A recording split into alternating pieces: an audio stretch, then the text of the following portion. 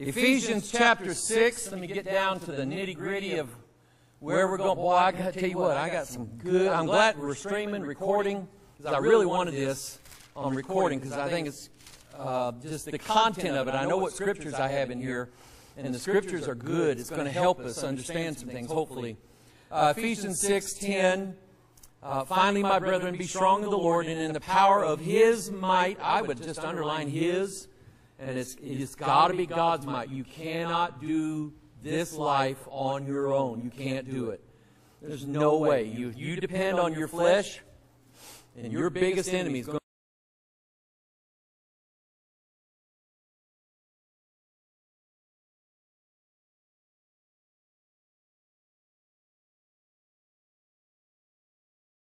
He says, I'm not doing it. But he did walk into battle armored, did he not? He walked into battle. Let's see, I'm going to go back to that. There we go. What do I have up there? No, I had it right. He walked into battle armored with his faith. He had a helmet of salvation. He had a sword of the Spirit. He had his shoes with the preparation of the gospel. I mean, he had all of that. He had the shield of faith. That's why he was not... David was angry with Goliath. Not necessarily, he wasn't afraid. But he was ticked off that this big hulking beast would come into the land that Judah had been given by God to.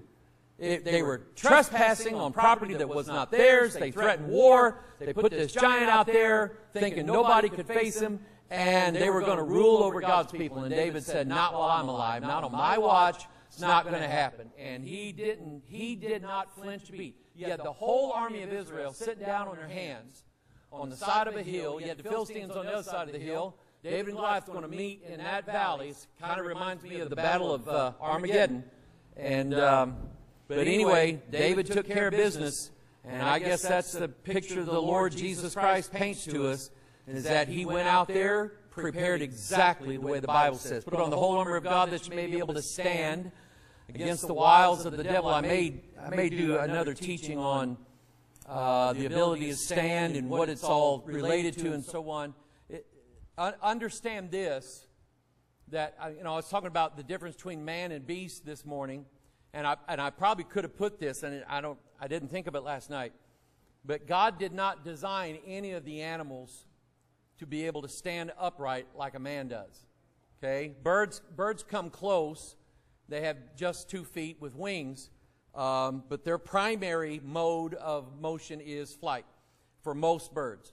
But anyway, when it comes to like 4-footed beasts and all those that the Bible mentions, I mean, we've seen chimpanzees walk around on 2 legs. We've seen dogs do it, trained dogs or whatever, but it's not in their nature. It's not natural to them, and they cannot walk for any given time on 2 feet. God gave man the ability to stand on his own 2 feet.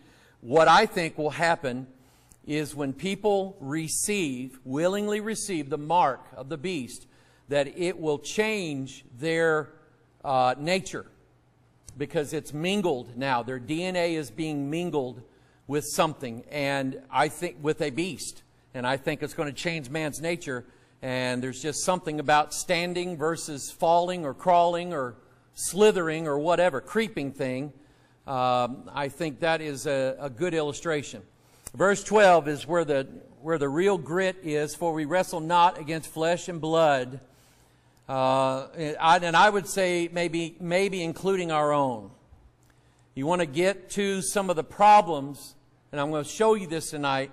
You want to get to some of the problems you're having in life. Always first attack it from a spiritual point of view.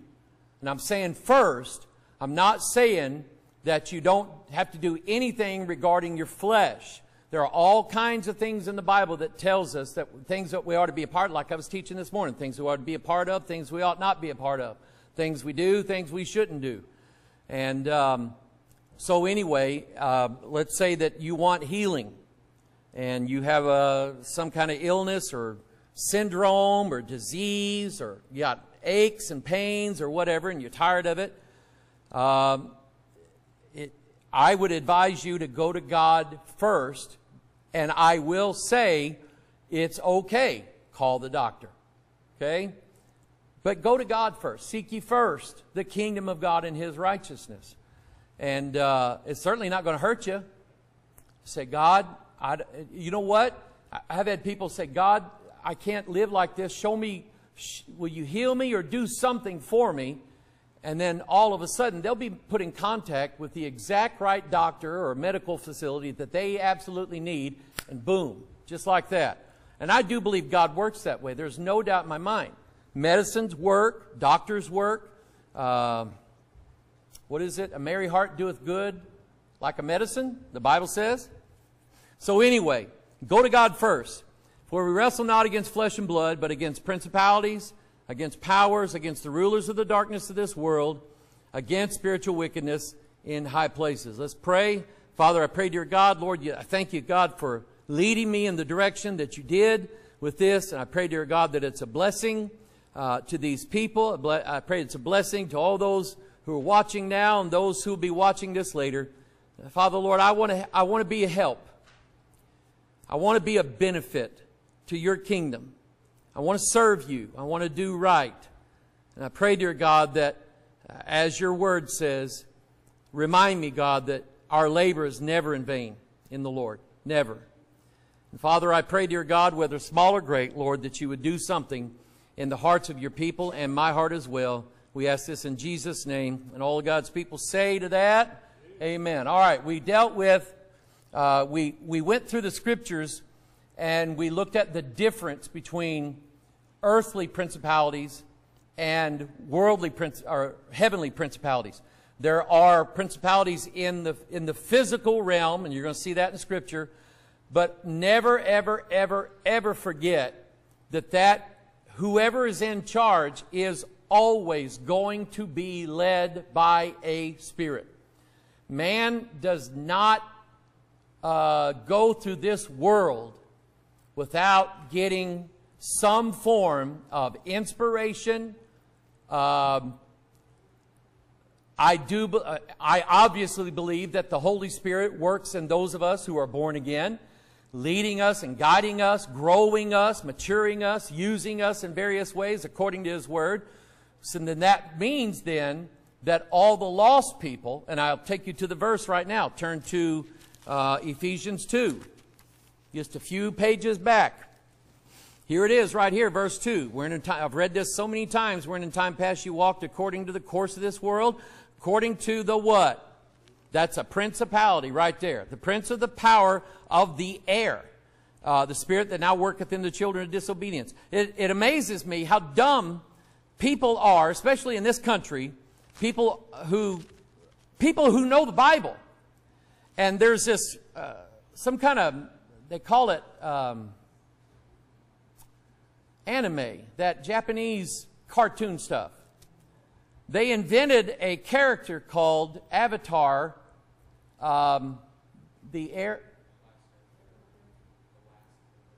Airbender. He is one of the 4, in witchcraft they call them watchtowers. He's one of the 4 watchtowers, which basically means it's a dragon in witchcraft. They have 4 dragons, and those dragons work through the 4 occult elements: earth, air, fire, and water. And here we have the prince of the power of the air, and then this avatar. And avatar is like what Christ is to us. He is the mediator or the go-between between us and God the Father. Without Christ, we have no right to approach God the Father because we're sinful. He is holy. So what God did in the Old Testament, He used Moses, He used the prophets, and now in the New Testament, Jesus Christ Himself is the mediator between us. And Avatar in the Hindu religion, in the occult world, is that same thing. He is a half God, half human. He's an in-between, and he operates on behalf of the gods and on behalf of the people in the earth. You just got to follow him and do witchcraft, and you're in. But that's the spirit right there. And why is there so much witchcraft in this country? Why is it growing? Why has it moved into the churches? Didn't just fall in there all its own. I guarantee you that these spirits that are over principalities and areas of authority, they moved those people to do certain things, and it's always subtle. If you don't know what to look for, you will miss it.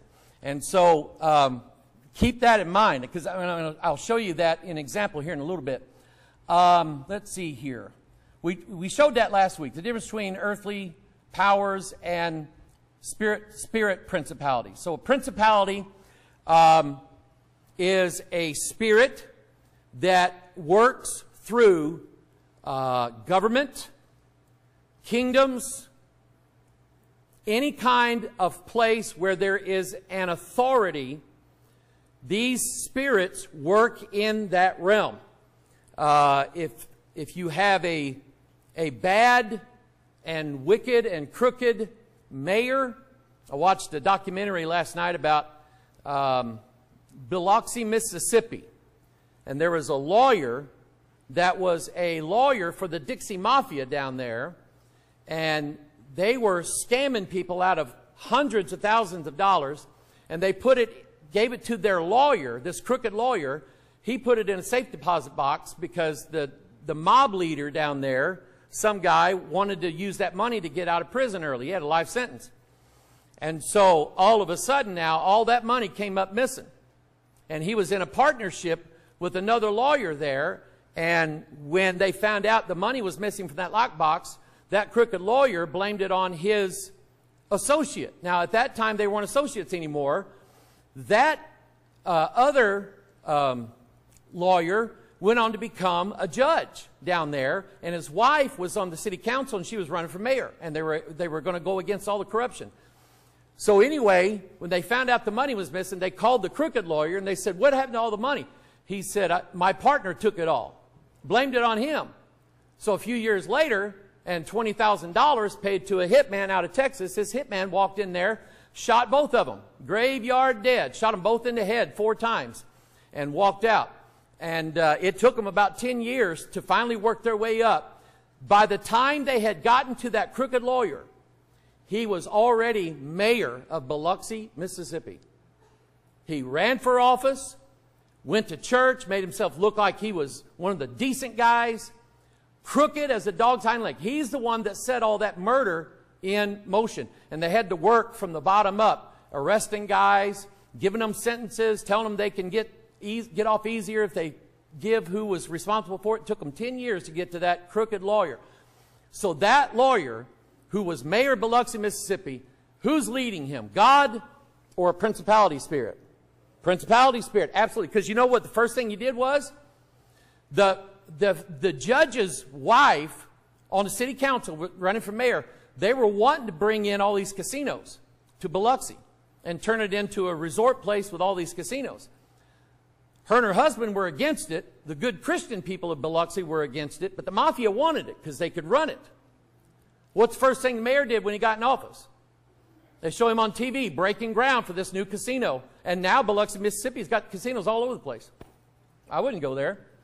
But that's a principality. That's how they work. So any place where there is a realm of authority, you're going to have principalities working in there. Now, look at it from God's side. I got to wet my whistle here. Isaiah 11.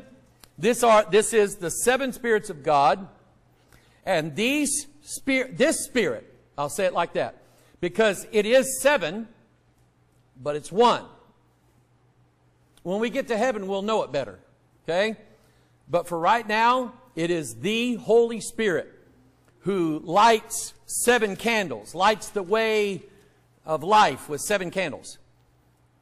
The first one is, he is the spirit of the capital L, capital O, capital R, capital D. Now, why did I spell it like that?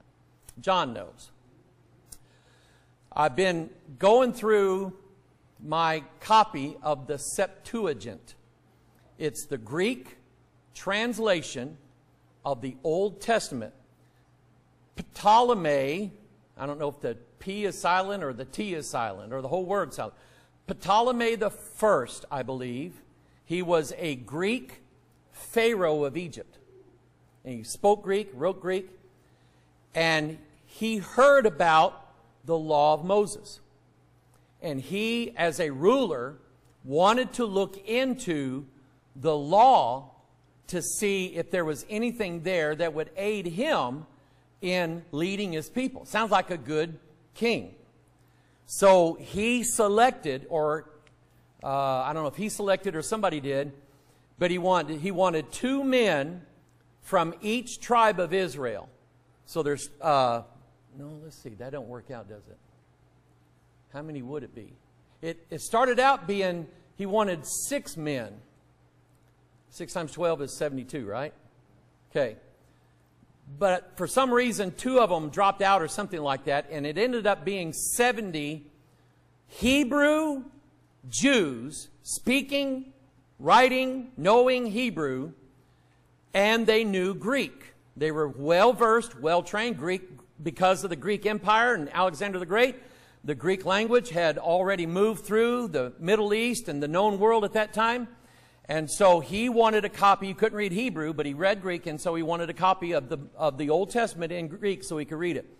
Those 70 men set about to translate the best they could the Word of God from Hebrew into Greek. Now, in your King James Bible, you always see that L-O-R-D in all capital letters. Let me explain this again in case maybe you forgot or haven't heard it before or didn't pay attention the last time. Which would be me a lot of times. But the Spirit of the Lord, capital L-O-R-D, means that in Hebrew you have 4 letters. And remember, Hebrew doesn't have any vowels in it. There's no E, I, O, U. There's no letter for that in Hebrew. It's all consonants. They stop the air rather than let the air flow. And there's a biblical thing with it. Greek has vowels. And so these men knew that whenever they saw God's name in those 4 letters, Yod, He, Va, He, that when they saw that, they wrote the Lord. In Greek, the word is Kyrios or Kurios. So I've explained it like this. If you have a curator of a museum, he's the one who is the Lord of that museum. And I'm not sure where all else that word might flow into in our language. But Kyrios only means one thing. It means Lord, period. Every place in the New Testament, in the Greek New Testament, every time you see the word Lord, what's it going to be? Kyrios. Everybody say Kyrios. Okay. Why then is everybody now calling him Yahweh? Did you ever read in your Bible the name Yahweh? Never did. Where did it come from? I don't know. Don't care. But that's not what it says. And remember, the Septuagint, this Greek Old Testament, was translated 300 years before Christ came.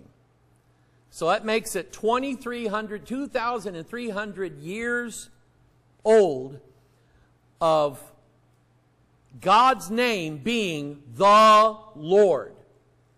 And it's established. But then everybody wants to come and change it. Oh, no, we've looked into the original languages and we say that it's Yahweh. I wouldn't trust that. I used to say that years and years ago. I don't say it no more. I think that it's possible that this then, boy, I don't know. I don't know if I can say that or not. I think the Spirit of the Lord is going to lead you into calling God what He wants you to call Him. I've been harped on by these what's called sacred name people. They're crazy. They've been told that you got to say Yeshua and Yahuwah, and you got to say God's name in Hebrew, or God won't listen to you. He doesn't know what you're saying. He's going, I can't hear you. I'm not even listening, and your prayers go nowhere. Okay, that's what they tell everybody, that we're all going to hell because we believe in Jesus. We call God the Lord. But that's His name. And that's the Spirit that He's given and imparted into His people. Okay? Don't judge anybody yet, because some people are not there. They'll get there. Okay? Just pray for people. So we have the Spirit of the Lord shall rest upon him. That means that God's Spirit literally is going to lean or work in him, move him, give him ideas, inspire him, show him things out of the Bible. He'll be driving along, or she'll be driving along one day, and all of a sudden a verse of Scripture pop into her mind, and the Holy Ghost will give her a meaning for that, for her life, or for something that's going on. And I mean, you'll get doodads, and you'll start crying up and everything like that, because you know God just visited with you, and He helped you with something. That's the Spirit leading us, guiding us. When I say that God said to me something, I didn't hear it with my ears, I heard it with my heart. And I believed it in my heart that that's what God was saying, that's what God led me to. God led me to this book in no uncertain terms. I knew exactly what God was saying. So anyway, that was the Holy Spirit. Then it's the Spirit of wisdom. That's the second one. So when you are in a situation where you cannot choose between A and B, God will give you wisdom. Not only to know what to pick, A or B, but why you picked it. That's wisdom. Okay? Somebody, maybe an old timer, will do something funny. And you'll think, what is he doing? Or what is she doing? Why does she do it that way? Well, when you ask them, usually they've got a good reason why. And you're going, oh, that's what it's for. You know. So anyway, then we have the Spirit of understanding. That helps us when we're reading the Bible, or when we're in a situation, we can understand it. God will lead us and show us things. The Spirit of counsel. Who needs a counselor? Amen. We all need a counselor. Somebody to tell us what to do. Give us their ideas. Tell me what road to take. Tell me if I'm supposed to go A or B. Then we have might, which is God's power in us. Remember, Ephesians says, in the power of God. In the power of God's power, not in our own power. In the power of His might, it says. So right here, the Spirit of counsel and might. Then it's the Spirit of knowledge. That is God. Oh, man, I'm going to get started again. This is God giving you knowledge of what the Word of God says. And you base your life experiences, your choices, everything you do, right or wrong, God is leading you. Now, when I say wrong, God may tell you that it's wrong. You just go ahead and do it anyway. Face the consequences. Deal with it. But God has given you knowledge of the Word of God. And this is one of the things that boy, my nose is just itching me crazy tonight.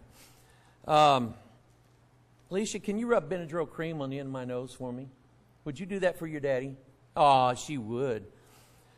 But anyway, in the time that we're living in right now, I've been talking about how they're changing the New Testament constantly.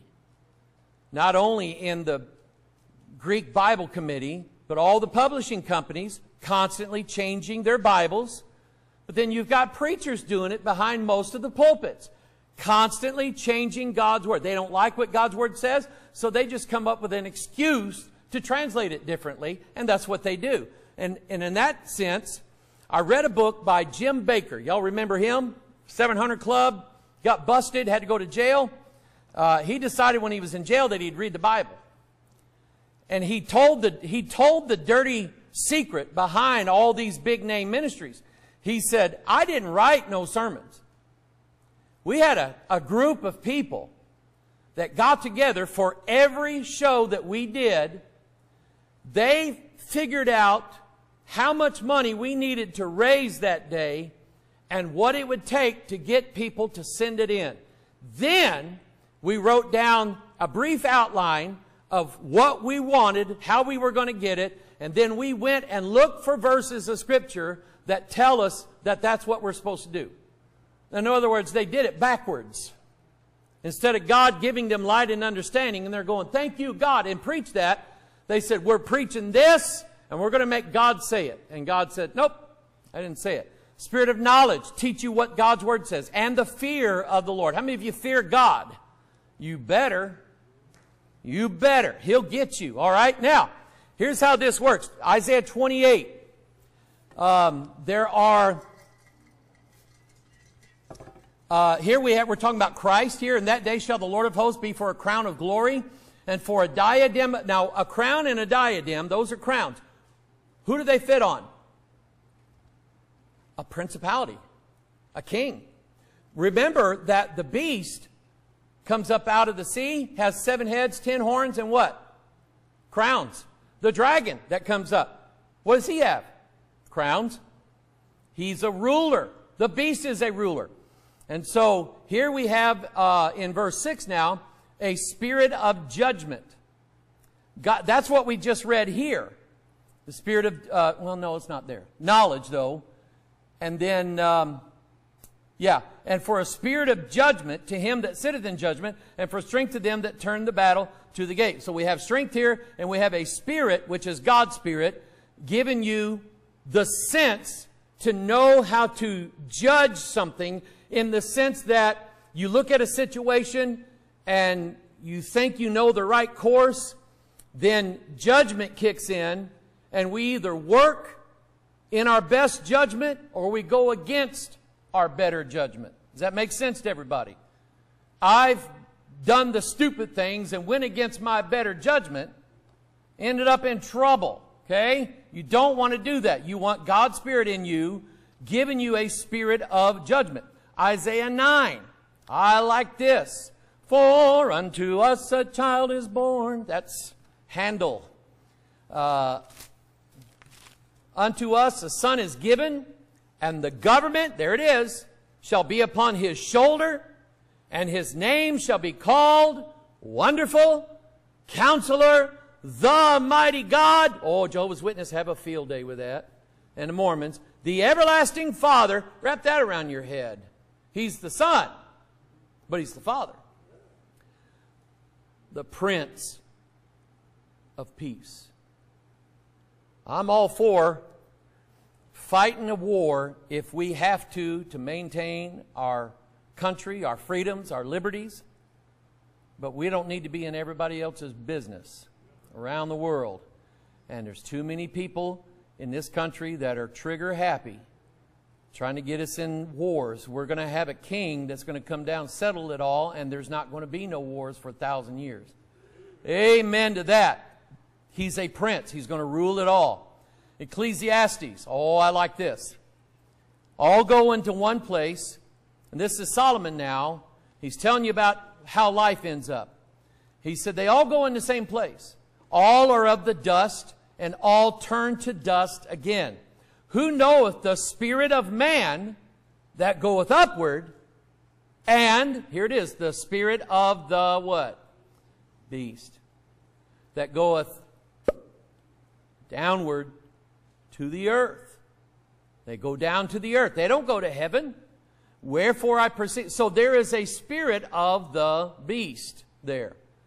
Wherefore I perceive that there is nothing better than that a man should rejoice in his own works, for that is his portion. For who shall bring him to see what shall be after him? In other words, you're never ever going to see what happens after your life ends. You're not going to see how that affects everybody. You're not going to see what end is going to come up. There's no way we can do that. So we just have to trust God. Amen? I keep talking about Caleb and the promise that God made me. And I've told God, God knows my heart, that He doesn't even have to do it in my lifetime if He don't want to.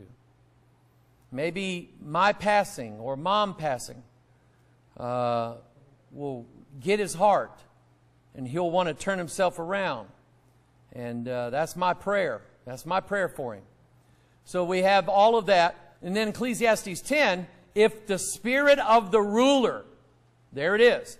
Now you have a principality spirit that is working through someone who rules over territory, rules over people, rules over things, rules over money, whatever it is. Head of the household, things like that. Always, guys, men, husbands, there's always going to be a devil working on you to remove you from your authority position. Don't let them do it.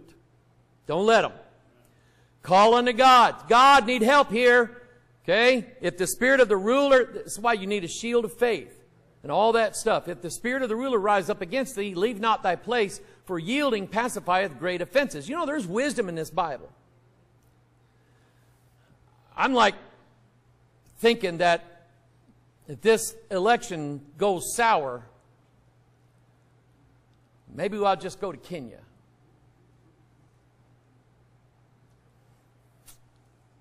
I think God might have us just stay where you are. Okay? Stay where you are. We don't know what somebody's going to do today, tomorrow, a year from now. We don't know that. Unless God shows it to us somehow. So, there again, you got to trust God. All right, now, here I'm going to move through this. Notice in Isaiah 4, when the Lord shall have washed away the filth of the daughters of Zion, and shall have purged the blood of Jerusalem from the midst thereof by the spirit of judgment and by the spirit of burning. So it looks to me like there are principality spirits that are meant for destruction. Let me give you one. He's actually called the Destroyer. He shows up in the book of Exodus, and this devil goes through and he destroys. He kills all the firstborn in every house, and the only thing that stays him away from it is the blood of the Lamb. Amen! So you will have, man, I don't even know how to describe this. A spirit of judgment, a spirit of burning. It just seems like some people, and the way they live their lives, everything they do is a waste. Everything they do, it just leaves rot and corruption. I watched another little documentary yesterday. I was bored, I guess. And it was about this guy that lived up in Skidmore, Missouri, up in northwest Missouri. He was the town bully. He had been that for years. He bullied that town. He would shoot people. That he never fist fought a man. He'd always just take his pistol out, and he wasn't afraid. He wasn't afraid of nobody. He wasn't afraid of the sheriff. He wasn't afraid of police. He was afraid of no man on this earth. And he'd just shoot people. Just shoot them. And if he killed them, so what? I think they said he had been pulled into court 20 some odd times, 21 times, that they had things on him that they could arrest him for, convict him of, throw him in jail or throw him in prison, and he got out of every single one of them. And so he killed a man, and the judge gave him a bail to set. Well, he set bail. He stole a couple's 12-year-old daughter. Pulled up to the school bus, pulled his pistol out, waving it at the bus driver. The bus driver stops. He gets out, gets on the bus, grabs this girl. He's been looking at her for a while now. Grabs her, takes her off that, throws her in the truck, and he works out a deal later because they arrested him for it. He works out some kind of deal where he got her to marry him because he impregnated her. And so now he gets away with that. And so anyway, he posted bail. The prosecution was going to move to violate his probation and put him back in jail. And the morning they had the hearing, this guy didn't show up. He just didn't bother to show up. So the judge said, well, and 50 some odd people from that town walked into that courtroom because they wanted to make sure that that guy did not intimidate any witnesses. They were going to make sure this was done right. And so the judge tells them, folks, we can't do anything. He's not here. So they all went out in the street. They found out he was in the bar across the street. Well, they all walked, 50 people walks in this bar, and they stand there staring at him. He's sitting there sipping a beer. As he takes his time like there's nothing wrong, buys a 6-pack, walks out, him and his wife, walks out, gets in the truck right in front of the tavern, right in downtown. And as soon as he gets behind the wheel, he's going to put his seatbelt on. Bam, bam, bam, bam, bam, bam, bam. About 9 shots rang out. To this, that was 1983 or something like that. To this day, there were 47 witnesses. They circled his truck. 47 witnesses to that murder. And the sheriff heard about it before it went down. He took a vacation. 47 people surrounded this truck. They shot him dead in that truck. The gal and her baby got out, and to this day, not one person has ever said a word about who did it. They know there was about 3 different types of ammo used. That much they know, but they can't trace it to anybody. Listen, that's a spirit of burning, something like that. This guy just destroys everything he touches, okay? Do you think a spirit leads people like that? Good grief, they do. Isaiah 29. This is big. Isaiah 29, verse 9. Stay yourselves in wonder. Cry ye out and cry. They are drunken. You've heard about this drunken laughter in churches. Rodney Howard Brown and his brother, Basil, I think for a while he was doing it. I don't know. But they just go around to these churches putting off this drunk spirit on everybody. Everybody rolls on the floor laughing hysterically, making animal motions and sounds and all kinds of evil stuff. They're drunken, but not with wine. They stagger, but not with strong drink. So what are they drunk with? The Lord hath poured out upon you the spirit of deep sleep. Boom. So there's a spirit that can rule over people, put them spiritually asleep and drunk. And when you're drunk, Isaiah 28 says that all the tables are full of vomit. And when you drink, you cannot see, you stagger, you don't stay in the way. Christ is the way. You don't stay in that. You're out of line. You're not in the doctrine. And that's the spirit that works through that. And it's not just that Pentecostal or charismatic spirit that place is. Any place where there is a blatant false gospel, false doctrine being spewed out of people, that also is a drunken spirit, because they cannot read the Bible. They do not have any understanding of it. When you try to reason with a drunk person, okay, you don't. Okay? So anyway, so a spirit of slumber, eyes that they should not see and ears that they should not hear unto this day. So if God gave them the spirit of slumber, who can remove the spirit? God and only God. Be careful, especially you folks online. Be careful about following somebody online that has what they refer to as like a deliverance ministry. Because often, I won't say always, but often, they use different types of rituals, and I'm not for that. I don't see rituals given to us in the Bible. Okay? I see baptism the way it's supposed to be. I see the Lord's Supper the way it's supposed to be. But there's nothing in Scripture that tells me I have to say these words. And I have to use this phrase, and I have to do it like this, and so on. Because I've seen evidence of people doing that. They say, well, you're saved, you're born again, you're filled with the Holy Ghost, but you've got a devil in you. That's a lie. If you are saved, you cannot be possessed. Period. You can be harassed, you can be oppressed. You cannot be possessed. There's no place on the Ark of the Covenant in your heart for God and his buddy Lucifer. Okay? No way. So, spirit of deep sleep. Close your eyes, prophets, you rulers, seers. Anyway, spirit of Romans 11. Verse 7. What then? Israel hath not obtained that which he seeketh for, but the election hath obtained it, and the rest were blinded, according as it is written, God hath given them the spirit of slumber, eyes that they should not see, and ears that they should not hear unto this day. And again, God is the one who can take that away. And God has. Amen? God has taken that away. 1 Corinthians 2:12. Now we have received not the spirit of the world. There it is. There is a spirit of this world.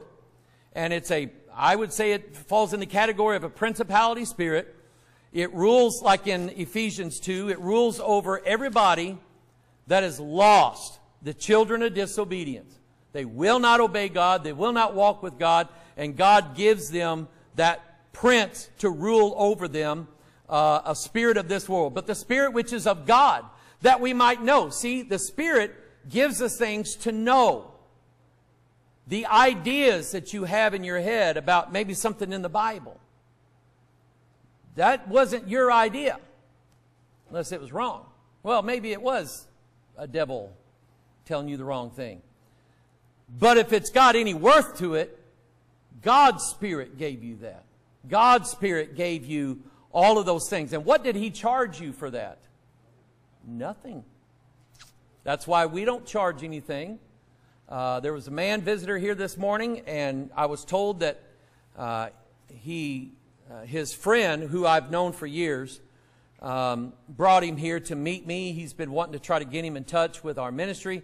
So I had somebody go back and get me a stack of DVDs, and I gave it to him there. And I'm just hoping then that God will take what's in those, and he'll have interest in it, and he'll watch it, and then God will deliver him from that spirit of this world, because he has it. So you pray for him. You know, I think his name was David. You pray for him, that we might know the things that are freely given to us of God. 2 Timothy 1:7, for God hath not given us the spirit of fear.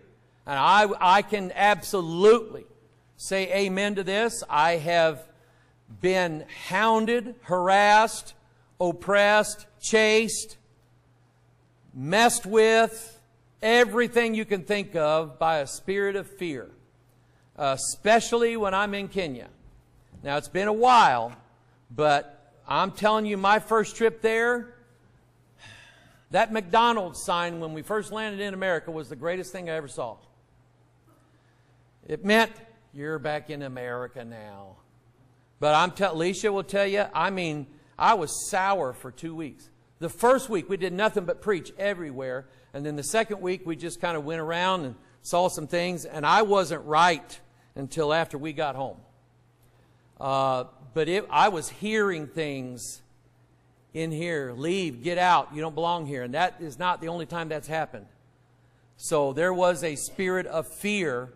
And God finally removed it. You resist it long enough, they'll leave.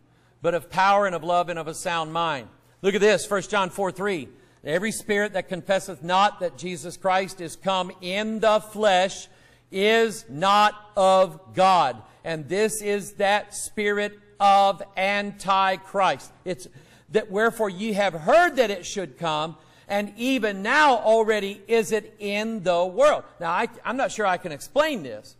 The beast has not arrived yet, but his spirit is everywhere.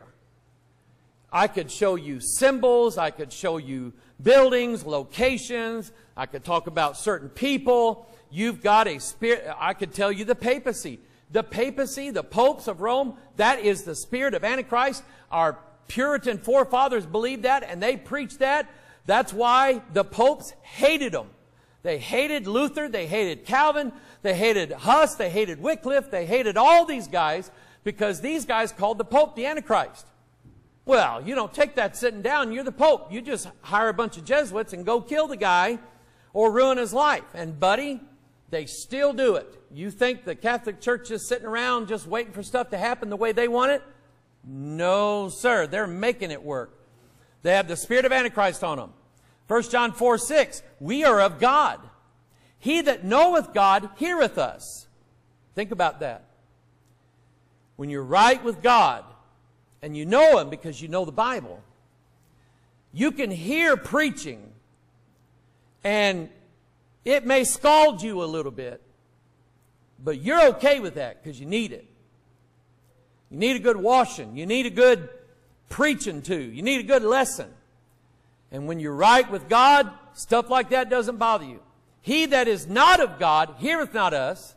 Hereby know we the spirit of truth. So what would that be? The Holy Spirit. And the spirit of error. So, and I'm not saying I was possessed, but in those days where I abandoned my regard for the King James, I said what I heard my professors say in Bible college, what I heard other preachers say, and what I thought would make me feel good. I would say, Now, in this verse here, a better translation is, and I know what I thought back then. I was young, and I wanted everybody to regard me as high up. And so I thought, if I give them an alternate meaning behind some word in the Bible, Greek or Hebrew, then they will not be able to know that until they get it from me. That's how stuck up I was and stunk up. And I mean, I did it deliberately. And there was a spirit of error leading me in that. Now, does that mean God was trying, but He couldn't get past it? God allowed it. And why would God do that?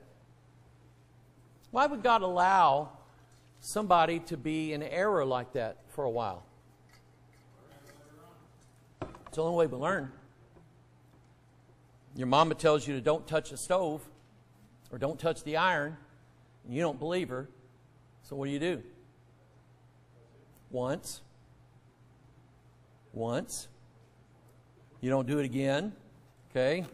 Talking about four-wheelers this morning. I rode a three-wheeler one time. They've been outlawed. They made them illegal because they were so dangerous. And I remember taking off on that thing one time. I didn't have no helmet. Didn't think nothing of it. I was about 17 years old, bulletproof, you know. And I was down at the youth camp down in Niangua.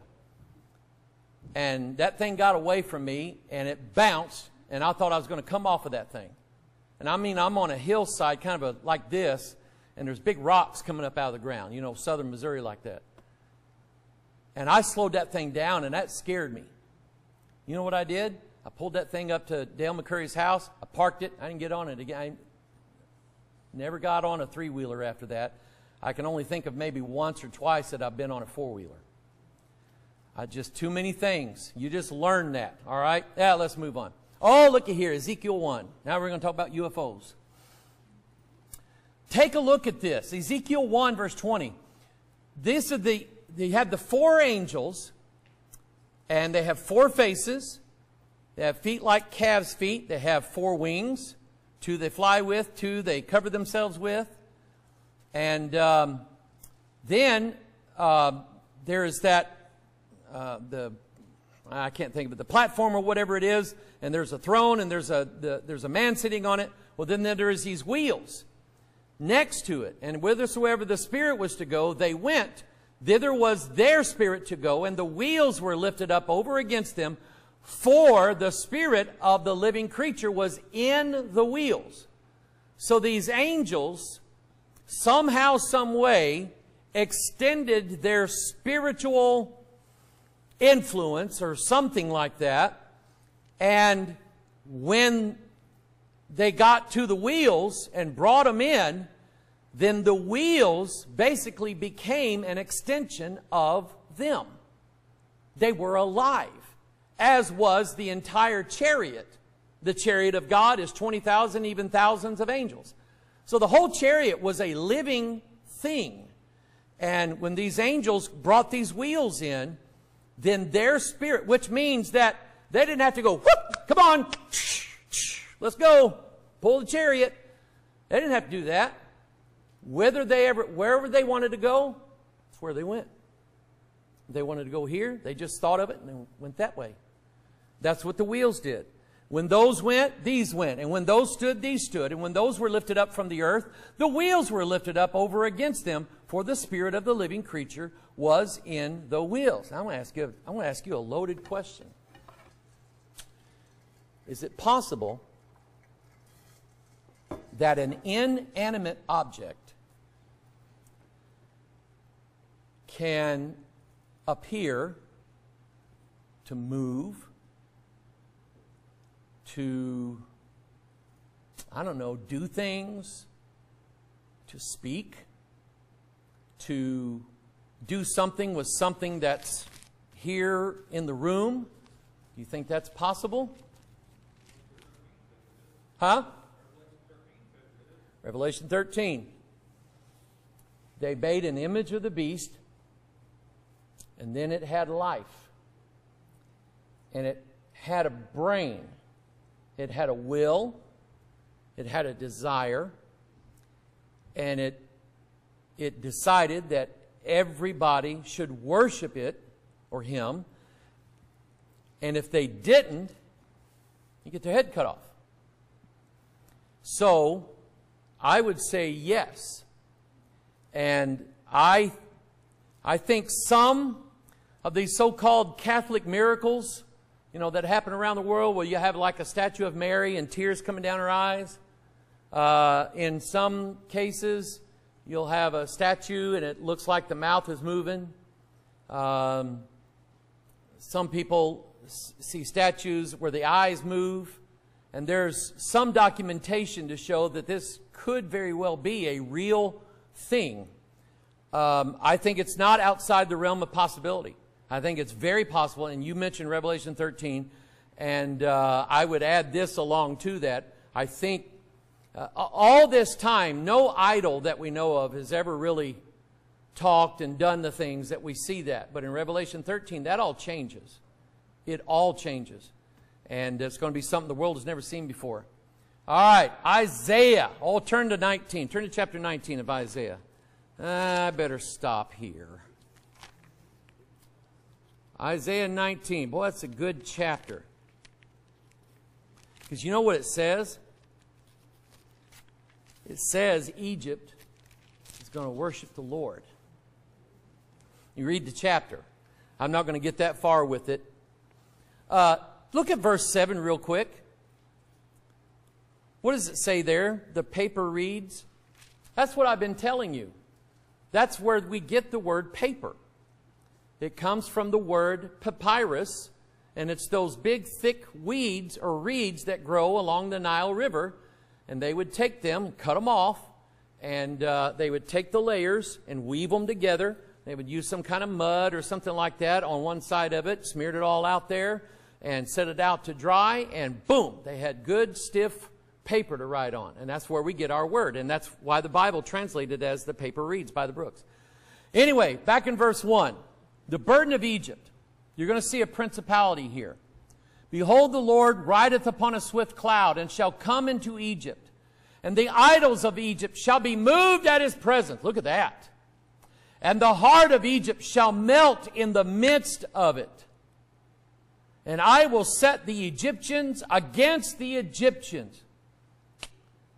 That sounds too much like America. We are a divided nation.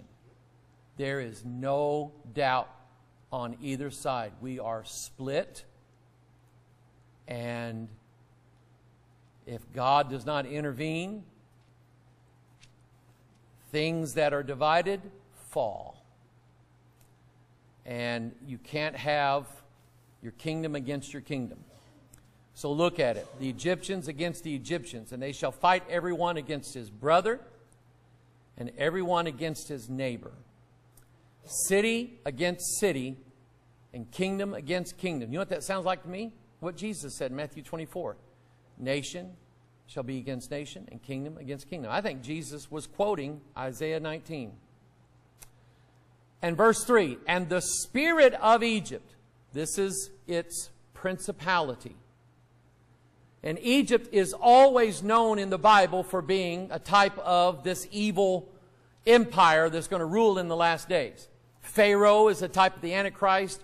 Ezekiel refers to him as a whale and so on. But anyway, the spirit of Egypt, the principality spirit of Egypt, shall fail in the midst thereof. In other words, God is going to remove the hold that that spirit has over the people of Egypt. And I will destroy the counsel there. Look at it. God said he's not only going to fail the spirit, but he's going to destroy the counsel that it was giving. Now, I got something I'm going to teach you here in a minute related to this. And they shall seek to the idols and to the charmers and to them that have familiar spirits and to the wizards. Why is it always 4 like that? It's a false gospel. 1, 2, 3, 4. Idols are a false gospel. Charmers are. Familiar spirits are. And wizards are. Verse 4. And the Egyptians will I give over into the hand of a cruel Lord, And a fierce king shall rule over them, saith the Lord of hosts. Again, why would God do that? He's doing that to cause Egypt to cry unto the Lord. There were times in this country, in the history of this country, major times when God's people finally cried, even when people who were not Christian called unto the Lord. God heard them, and God blessed this nation once again. Our history is full of it. Most nations are. And, but every now and then, God has to do with them what He did with Israel in the book of Judges. He puts them under cruel authority. And listen to me, God will do the same with you. If you walk against Him, go contrary to Him, God will put you under the hand of cruel authority. A fierce king to rule over them. This is a principality spirit. Both the spirit, I would say both the spirit of Egypt and this king. Both of them are. Now, what does the word genius mean? I know in the dictionary they have a picture of it and it looks just like me.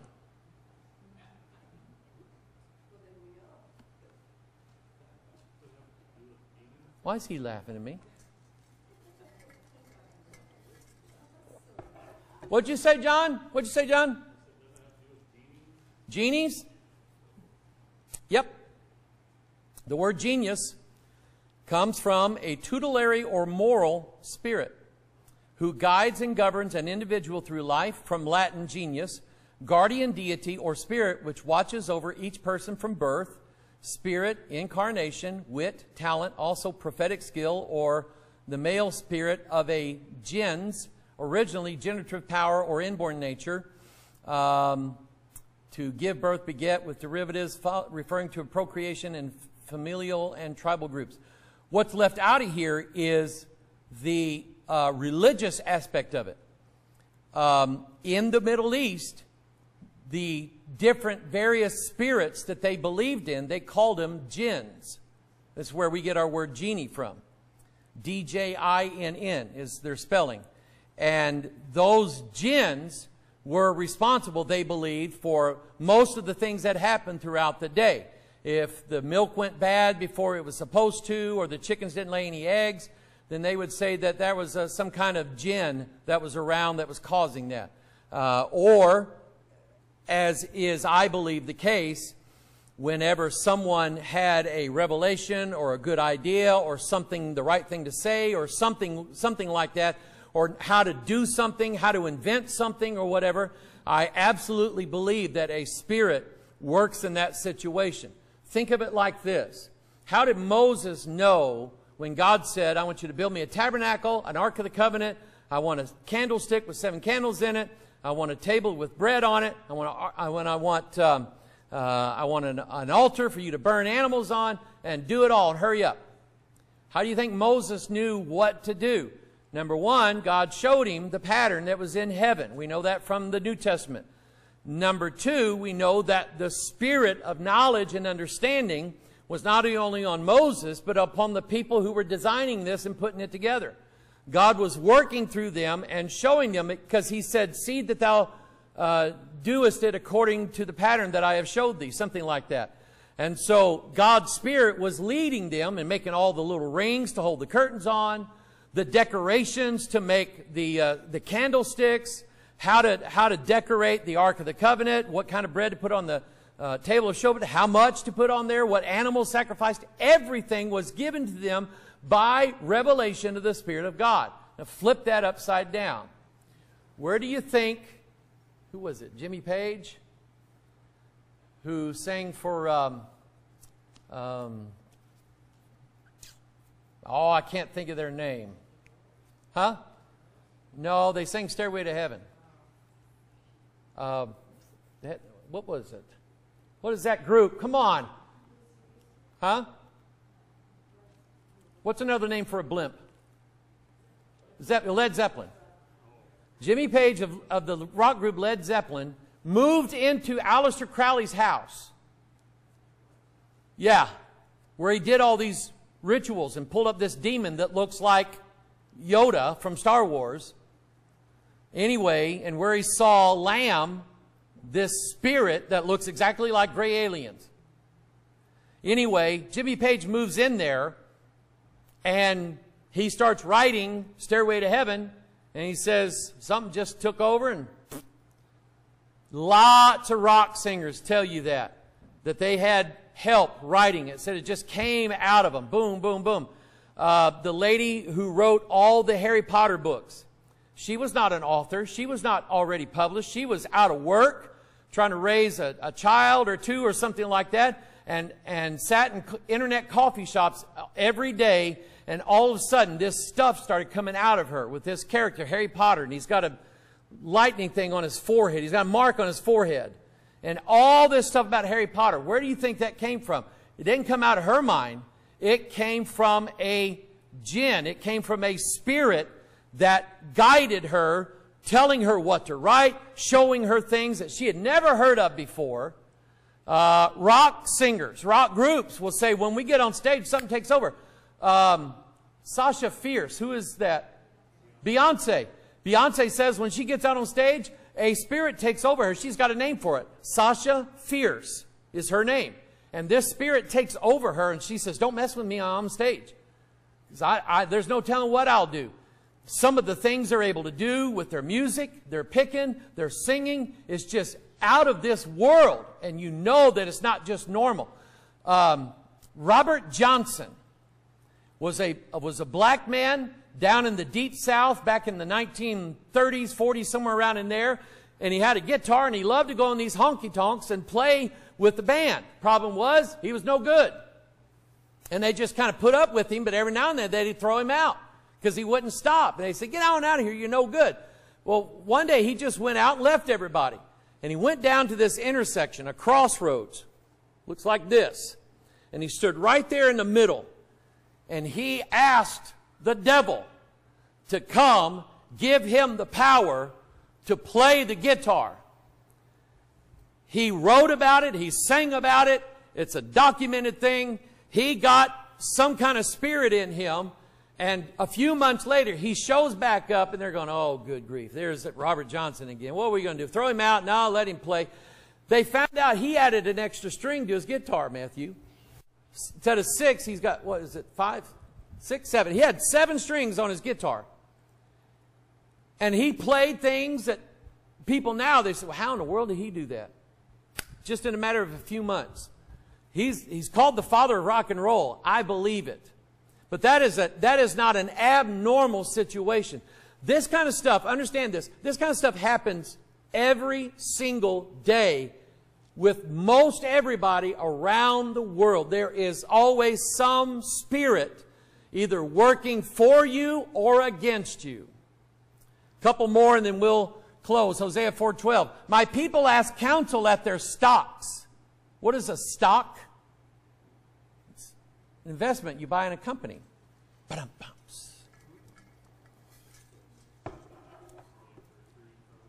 It's a tree limb, a stick. What do they do with the tree limb? Carve it. Make a god out of it. Burn the rest of it in your fireplace and cook your meals with it. Still the same tree. They ask counsel at their stocks, and their staff declareth unto them, for the spirit of whoredoms hath caused them to err. See, there it is right there. A spirit of error is what we read earlier.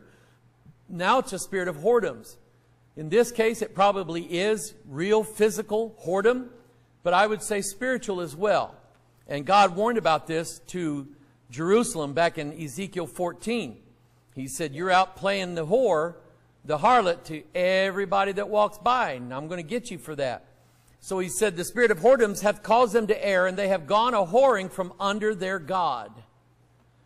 Hosea 5:4, next chapter, they will not frame their doings to turn unto their God. For the spirit of whoredoms is in the midst of them. Right here. It's in their heart, John.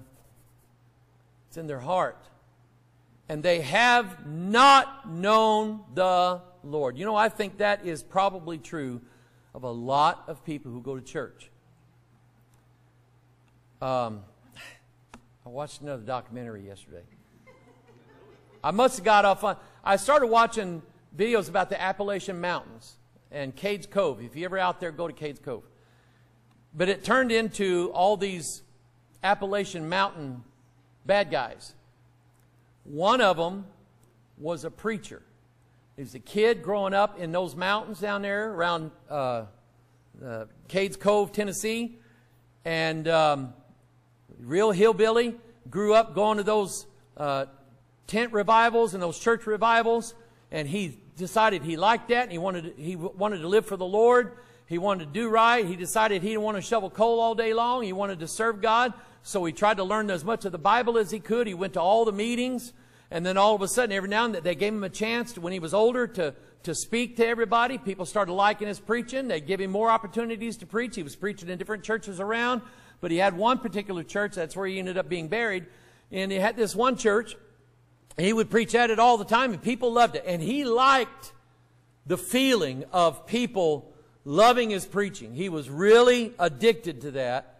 And he would pray, and he'd get sinners down at the altar. He'd get people just praying and waving their hands to the Lord and all this stuff. And I'm not doubting their experience, probably real. But then this guy got a sip of moonshine whiskey and decided he liked that. And he said he knew a lot of preachers that took a little nip of brandy or something like that before they preached and then one afterward. And I don't, by the way. And but anyway, he knew that they did that, so he figured, well, there's probably nothing wrong with it. And so he just got into it, started hanging around the wrong people. He ended up being a thief, a murderer. He was an escape artist. There wasn't a prison in the world. He cut through bars. He crawled through a hole, probably no bigger than this, to escape out of his jail cell, and did it. And he was on the 10 most wanted list of the FBI. Ended up shooting a cop, and I'm going, man, they're going to go after him. And they put him in jail for a long time. He had a sentence there, and he decided that maybe he'd just turn his heart back over to the Lord. So he got back in his Bible again, started praying again, started preaching there in the jail. One day he escaped. He went right back to that old lifestyle, killing people, shooting people, stealing, robbing banks and everything like that. And the cops, he went to visit his mother one time. He was on the run. He had a bunch of money. And he left his mama's house. And when he got outside, all them FBI guys was waiting for him out on the road. And as soon as they saw him, there's two different stories. One saying that he pulled out a .22 rifle and started shooting at the cops. And he had 2 pistols stuck down in his waist. The other version says he was running from the cops. And they got tired of him. Because he'd escaped like 4 or 5 times. Bam. Shot him dead. You know what? He did not know the Lord. He was a fraud. Okay? He was a fraud. Luke 4:33. In the synagogue there was a man which had a spirit of an unclean devil, and cried out with a loud voice. Now, again, I want to say this. I said it this morning. Devils cannot make you, if you are saved, devils cannot make you do anything. They can't. They can try to push you, tempt you. I mean, the devil, we always say the devil tempted me, right? Well, it probably wasn't Lucifer himself. It was probably a smaller devil. But either way, you were led by an unclean spirit to do something that was wrong. You were tempted to do it. Okay? He didn't make you do it, but you did it anyway. He teased you, he tormented you, or you just fell into it. But then there are lost people, and there are people who are possessed of devils. The Bible's very clear on that. This man here had a spirit of an unclean devil in him, and it caused him to just cry out all the time, okay? And he was in the synagogue at the time. Jesus had to cast it out. So there are spirits that get into people, and they have no control. It's like Legion, who's living in the tombs, the catacombs. He's, don't have no clothes on. You can't chain him down. He breaks the chains and all this. But when Jesus shows up, delivers him, and he finds himself clothed and sitting upright at the feet of Jesus. I love that. Amen. That's where I want to be. But anyway, you still, as a born-again Christian, have the choice to do what's right or do what's wrong. They are going to lead you into what's wrong. Now again, God, like I said, may let you go a little bit. But He's going to get you. One way or the other, He's going to get you.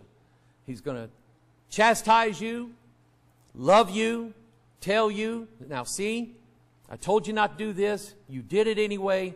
There's consequences for it. And I'm okay with that because it means that God loves me. I am His son. Amen. Let's stand.